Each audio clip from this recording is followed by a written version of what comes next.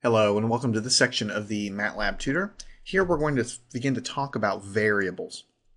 Honestly, variables is probably one of the most important topics that we're probably ever going to talk about this early in the course, because what you'll find is that as you start using Matlab, you're going to start using variables almost immediately, because this is a powerful environment. You're not always just going to use it to calculate quick answers to fractions. You're going to be defining variables, using those variables in subsequent calculations, plugging those variables in other functions.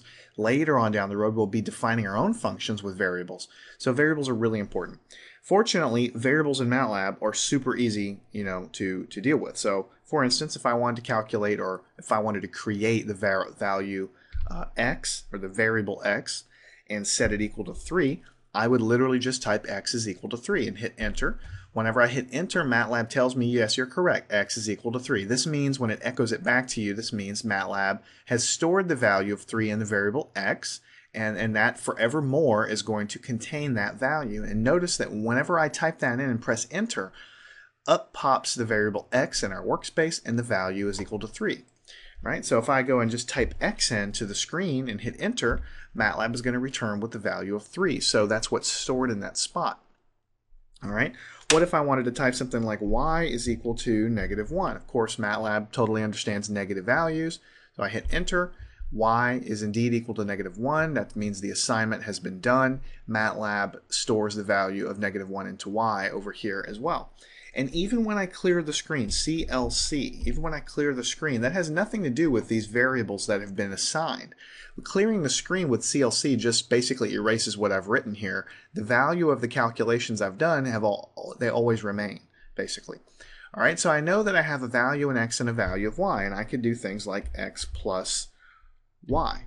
And I could just hit enter and I can get that result. Right? It's going to add those two things together. I can do x minus y, and I'm going to get a number back in all these cases. I can do things even weirder, like x minus 2 times x minus x squared, right? So I have a y here, y minus 2x minus x squared, and if I wanted just to wrap the whole thing in some parentheses, say, okay, that's the numerator of a fraction, and I can divide that by y, then I'm going to get a value, right? It's going to take all these numbers, calculate the numerator, divide by the calculation of the denominator. Now, this surely does beat typing all the numbers in here. It looks cleaner, and in many cases, you're going to need to do this to get the answer. Notice now that whenever, I didn't assign a value to another variable here, so it just says ANS, answer is equal to 16, and so it updates the value of the last answer equal to 16.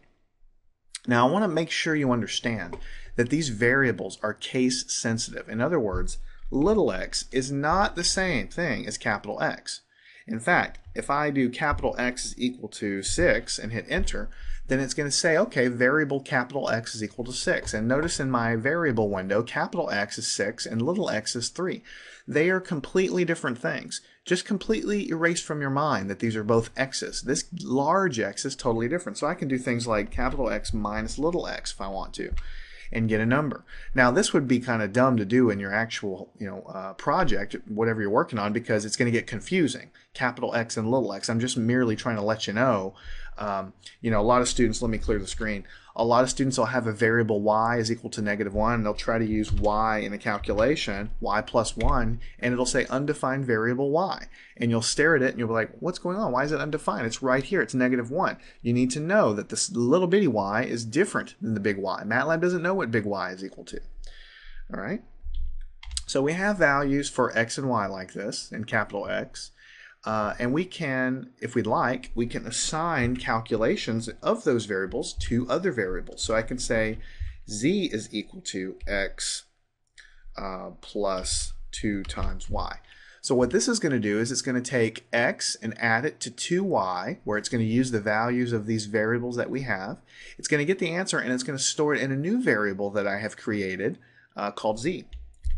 And it's going to give me the value of 1. It's going to say z is equal to 1, and it puts the new variable into the variable window, and we call it 1.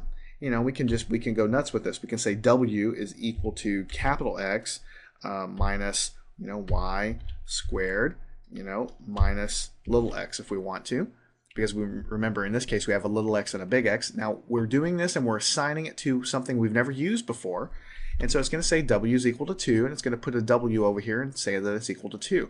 So anytime you create a variable, r is equal to something, something, something, it's going, if r does not already exist, it's going to create r, and if r already does exist, it's going to overwrite the value. So if I say z is equal to 94 minus x, then we're going to change the value of z from -1 to 91. All right, so you can see reflected up in this upper right hand corner how your variables are changing as you do the calculations. And if you create new variables that haven't been used before, it's just going to create a new one here, and you can create as many variables as you want. All right, so you can do some neat things with this. You could say, if you had to do some calculations, you could say 3 to the power of y, right, plus x, let's say, to the power of 7, plus, let's say, w plus capital X, let's say. So this is a little bit more of a complicated calculation involving several of the variables that we have, involving exponents and everything else. Matlab totally understands all this stuff, and it's going to give me an answer. In this case, the answer is large, so it expresses it as scientific notation, 2.1953 times 10 to the 3. So shift the decimal 1, 2, 3. It'll be 2,195.3, right? So that's what's going to go on there. Now let me show you. I'm going to clear the screen. Your variables do not have to be one letter long. I mean, that would make for a pretty boring thing. We've already kind of introduced this. Let's say you're doing a simple problem and you know the mass of a block is equal to, 37 kilograms or something. You don't type the units in Matlab. You just assign the mass is equal to 37. Notice this is a string of letters. We call it MASS, mass, something easy for me to remember. Hit enter, and it's going to create a variable mass is equal to 37 and put it over here in the variable window. All right. I can also define, let's say, the acceleration, 9.8. Let's say that's 9.8 meters per second squared. And so I can assign this guy, and I get 9.8. Just echoes it back to me. And notice now that mass is in the variable window and acceleration is in the window there. All right. So what I can do is I can say force is equal to mass times acceleration. This should look familiar to you, right? F is equal to ma. Now, if I hit enter right now, it's going to calculate the answer and it's going to stick it on the screen. Now, let me show you a trick. It's not really a trick. It's something I want you to understand. And I've mentioned it once before. If I put a semicolon at the end of any line in Matlab, what it's going to do is do the calculation, but it's not going to echo it back to the screen. It does calculate ma, mass times acceleration. It does put the value into this variable, but the semicolon says don't print it to the screen. All right. Notice my force variable was created and the value was put here, so you can still see the value of it over here. It just doesn't clutter the screen. This is useful when you're doing, intermediate calculations and you don't want to clutter up the screen. If I want to know what the value of the force variable is, I just type force, hit enter, and there you go. A good example of when you might want to do that. Let's say you're calculating the area of a circle, pi r squared, right? Let's say you're doing that. So let's say first I define r is equal to, 3, right? If I hit enter now, then I'm going to have r is equal to 3 come up on the screen here. And if I hit, if I want to do the pi r squared, I'll say pi times r squared, like this. And it's going to give me the answer. So this works great, but it might work a little bit better to clean up the screen a little bit if I don't echo this first statement back to the screen. So let me clear the screen, right?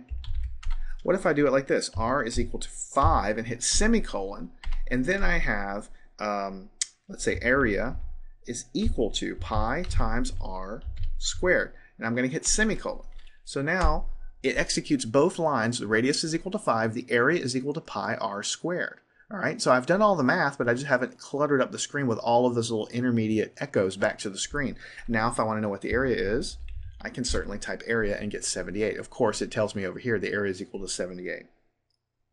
All right, now I'd like to close this section with something that I want to teach you just in case you're using a really old version of Matlab. In this version and in most recent versions, you can see all of the variables here. You can see which ones they are, if they're symbolic or not, and you can see the values here. And if it's a matrix, it'll tell you more information and so on. But there are some command line things you could do. If you want to know what variables are currently being used in your session, you can type who. It's kind of like, hey, who are the variables out there? You type that in, hit enter, and it'll say your variables are. and it'll list them here. It doesn't tell you anything about them. It just says here's what they are. You can get the same information by looking at this. Now, let me clear the screen. If you type whose, it's a command that basically says, give me more information about all of my variables. And it tells me, all right, capital X, one by one, which don't forget, everything in Matlab is a matrix, right? So this is like a one by one matrix, one element, right? And here's how many bytes this guy's taken up, and it's a double precision, which means it's a decimal. Remember, double means decimal when you're talking about Matlab. All of these things are decimal. In other words, I don't have any symbolic variables. Acceleration, again, it's one element, it's a double, and so on and so on and so on. Now, if I create a symbolic variable, which we'll do in the next section, and then I look at the list, then I'll see that some of the symbolic ones are not going to say double; they're going to say symbol. All right, so that's something that you're not going to use that much because you really have that information here, but you know, it's something that you might need to know.